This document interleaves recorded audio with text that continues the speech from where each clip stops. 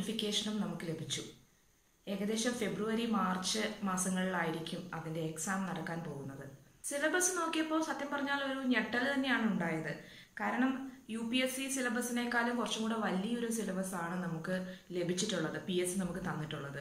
അതും ഈ 2-3 മാസങ്ങൾക്കുള്ളിൽ ഇത്രയും വലിയ സിലബസ് നമ്മൾ കവർ ചെയ്ത് വേണം നമ്മൾ പ്രിലിംസ് എക്സാമിന് അപ്പിയർ ചെയ്യാൻ വേണ്ടി പോവാൻ. അത് കുറച്ചൊരു ഡിഫിക്കൽട്ട് തന്നെയാണ്. എന്നിരുന്നാലും നമുക്കത് ഫേസ് ചെയ്തേ മതിയാവുള്ളൂ. അപ്പോൾ എങ്ങനെ നമുക്ക് സ്മാർട്ടായിട്ട് നമ്മുടെ പ്രിലിംസിൻ്റെ സിലബസ് മെയിൻസ് ഓറിയൻറ്റഡ് ആയിട്ട് കവർ ചെയ്യാൻ സാധിക്കും? അത് ഏതൊക്കെ മെറ്റീരിയൽസ് അല്ലെങ്കിൽ ഏതൊക്കെ ടെക്സ്റ്റ് ബുക്കുകളാണ് നമുക്കതിന് ഉപയോഗിക്കാൻ വേണ്ടി സാധിക്കുന്നത്? അങ്ങനെ ഒരു സ്മാർട്ട് റീഡിങ്ങിൻ്റെ സാധ്യതയാണ് നമ്മൾ ഇന്നത്തെ ഈ എപ്പിസോഡിൽ ചർച്ച ചെയ്യാൻ പോകുന്നത്. This is Neenu Mohanan. നിങ്ങൾ കണ്ടുകൊണ്ടിരിക്കുന്നത് happy learning, A new horizon to your dream services.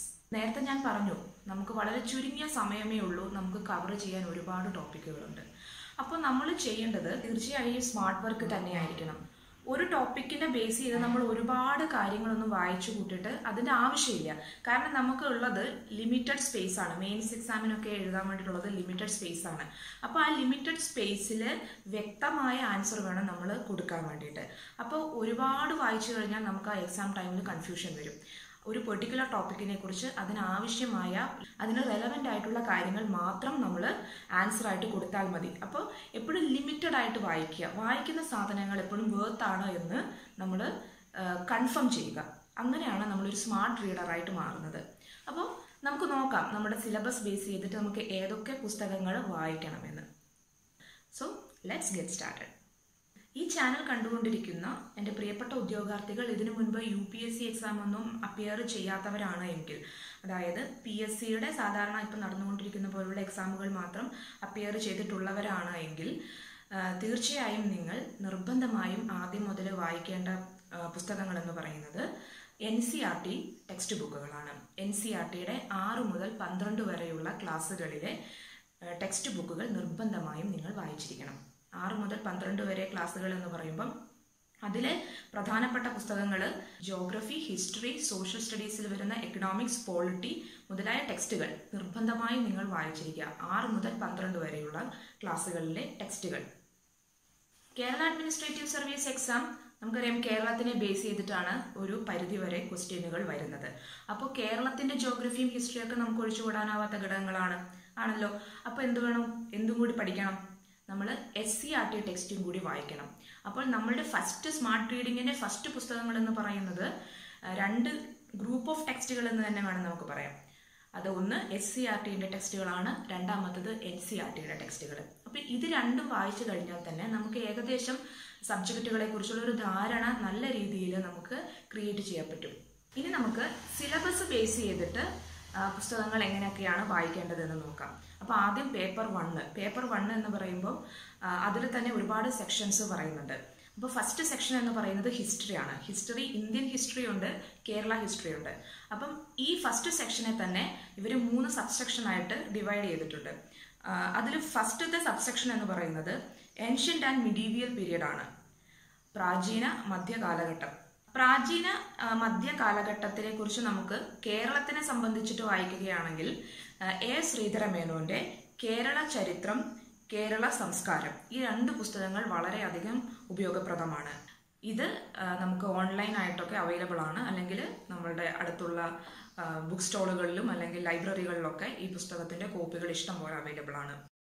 അതുകൂടാതെ സർവകലാശാലയുടെ പഠന വകുപ്പുകൾ പുറത്തുവിടുന്ന ഒരുപാട് ലേഖനങ്ങളൊക്കെ ഉണ്ട്. പ്രാചീന മധ്യകാലഘട്ടത്തെക്കുറിച്ച്, കേരളത്തിനെ കുറിച്ചും ഇന്ത്യയെക്കുറിച്ചുമൊക്കെയുള്ള ലേഖനങ്ങളൊക്കെ ഉണ്ടാവും. അപ്പോൾ അതും അത്തരത്തിലുള്ള ലേഖനങ്ങൾ ലഭിക്കുകയാണെങ്കിൽ അതും നമുക്ക് ഈ ഭാഗത്ത് വളരെ ഉപയോഗപ്രദമായിരിക്കും. പ്രാചീന ഇന്ത്യ അല്ലെങ്കിൽ ഏൻഷ്യന്റ് ഇന്ത്യയെക്കുറിച്ച് നമ്മൾ പഠിക്കേണ്ടത് RS ശർമ്മയുടെ ഒരു ബുക്കുണ്ട്. RS ശർമ്മയുടെ ഇന്ത്യാസ് ഏൻഷ്യന്റ് പാസ്റ്റ് എന്ന് പറയുന്ന ഒരു പുസ്തകമുണ്ട്. ആ പുസ്തകവും നമുക്ക് ഈ ഭാഗത്ത് വളരെയധികം ഉപയോഗപ്രദമായിരിക്കും. നമ്മളുടെ നാഗരിക സംസ്കാരങ്ങളെക്കുറിച്ചും അതിൻ്റെ വളർച്ചയെക്കുറിച്ചും തളർച്ചയെക്കുറിച്ചും എല്ലാം തന്നെ കൃത്യമായി പ്രതിപാദിക്കുന്ന ഒരു പുസ്തകമാണ് RS ശർമ്മയുടെ ഏൻഷ്യന്റ് ഇന്ത്യ. ഇനി ഇതിൽ രണ്ടാമത്തെ സബ്സെക്ഷനിലേക്ക് പോകുമ്പം അത് മോഡേൺ ഇന്ത്യയെ കുറിച്ചാണ് പറയുന്നത്. അതായത് 18th സെഞ്ച്വറി മുതലുള്ള ഇന്ത്യ ഫ്രം 18th സെഞ്ച്വറി. അപ്പോൾ ഈ കാലഘട്ടം എന്ന് പറയുന്നത് നമ്മളുടെ ഇൻഡിപെൻഡൻസ് സ്ട്രഗിളും അല്ലെങ്കിൽ സ്വാതന്ത്ര്യം ലഭിച്ചതുമുള്ള കാലങ്ങളൊക്കെയാണ് ഈ കാലഘട്ടത്തിൽ വരുന്നത്. അതായത് ഇപ്പോൾ ഉള്ള കാലം വരെ ഈ മോഡേൺ ഇന്ത്യ എന്ന് പറയുന്ന അല്ലെങ്കിൽ മോഡേൺ പീരീഡ് എന്ന് പറയുന്ന ഈ ഭാഗത്ത് വരും. അപ്പം ഈ ഭാഗത്ത് വായിക്കേണ്ട അല്ലെങ്കിൽ UPSCക്ക് വേണ്ടിയിട്ട് എല്ലാവരും തന്നെ വായിക്കുന്ന ഒരു പുസ്തകം എന്ന് പറയുന്നത് ബിപിൻ ചന്ദ്രയുടെ പുസ്തകമാണ്. Bipin ചന്ദ്രയുടെ history of modern India എന്ന് പറയുന്ന ബുക്കും അദ്ദേഹത്തിൻ്റെ തന്നെ മറ്റൊരു ബുക്കാണ് ഇന്ത്യ സ്ട്രഗിൾ ഫോർ ഇൻഡിപെൻഡൻസ്. അപ്പോൾ രണ്ട് പുസ്തകങ്ങൾ ബിപിൻ ചന്ദ്രയുടേത് നമുക്ക് ഈ ഭാഗത്ത് വളരെയധികം ഉപയോഗപ്രദമാണ്. അപ്പോൾ ഈ രണ്ട് ബുക്കുകളും ബിപിൻ ചന്ദ്രയുടേതായിട്ട് നമുക്ക് ഇവിടെ ഉൾപ്പെടുത്താൻ വേണ്ടി സാധിക്കും. പിന്നെ ഒന്ന് ഇതേ സെയിം ടോപ്പിക്കുകൾ തന്നെ സംസാരിക്കുന്ന മറ്റൊരു ബുക്കാണ്. അതെന്ന് വെച്ചാൽ കുറച്ചും കൂടി ഒബ്ജക്റ്റീവ് ആയിട്ടുള്ള ബുക്കാണ്. നമുക്കൊരു ക്വിക്ക് റീഡിങ്ങിനൊക്കെ പറ്റുന്ന ഒരു സിമ്പിൾ ആയിട്ടുള്ള ബുക്കാണ് spectrum ബുക്സിൻ്റെത് A brief history of modern India എന്ന് പറയുന്ന ഒരു ബുക്ക്. ആ ബുക്കും നമുക്ക് NCERT പോലെ തന്നെ എളുപ്പത്തിൽ വായിച്ചു തീരാവുന്ന ഒരു ബുക്കാണ്. സ്പെക്ട്രത്തിൻ്റെ A brief history of modern India. മൂന്നാമത്തെ സബ്സെക്ഷനിൽ പറയുന്നത് കേരളത്തിൻ്റെ 18ാം നൂറ്റാണ്ട് മുതലുള്ള കേരളത്തിൻ്റെ വളർച്ചയെക്കുറിച്ചാണ്. അതിന് A. ശ്രീധരമേനോൻ്റെ ബുക്ക് തന്നെയാണ് നമുക്ക് ഇവിടെയും ഉപയോഗിക്കാൻ വേണ്ടി സാധിക്കുന്നത്. പിന്നെ നേരത്തെ ഞാൻ പറഞ്ഞതുപോലെയുള്ള പഠന വകുപ്പുകൾ പുറപ്പെടുവിക്കുന്ന ലേഖനങ്ങളും കാര്യങ്ങളൊക്കെ ഒന്ന് നന്നായിട്ട് വായിക്കുക. പേപ്പർ 1ൻ്റെ സെക്ഷൻ B എന്ന് പറയുന്നത് വേൾഡ് ഹിസ്റ്ററിയെക്കുറിച്ചാണ്.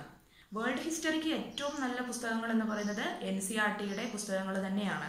NCERTയുടെ 10, 11, 12 ക്ലാസ്സുകളിലെ ഹിസ്റ്ററി ടെക്സ്റ്റുകൾ നിർബന്ധമായി നിങ്ങൾ വായിച്ചാൽ നിങ്ങൾക്ക് വേൾഡ് ഹിസ്റ്ററിയുടെ ഒരു ബേസ് ലഭിക്കും. അതിൽ നിന്ന് തന്നെ നിങ്ങൾക്ക് ലഭിക്കും. ഇനി ഫർദർ റീഡിങ്ങിന് വേണ്ടിയിട്ട് നിങ്ങൾക്ക് ഈ പറയുന്ന പുസ്തകങ്ങൾ വായിക്കാം.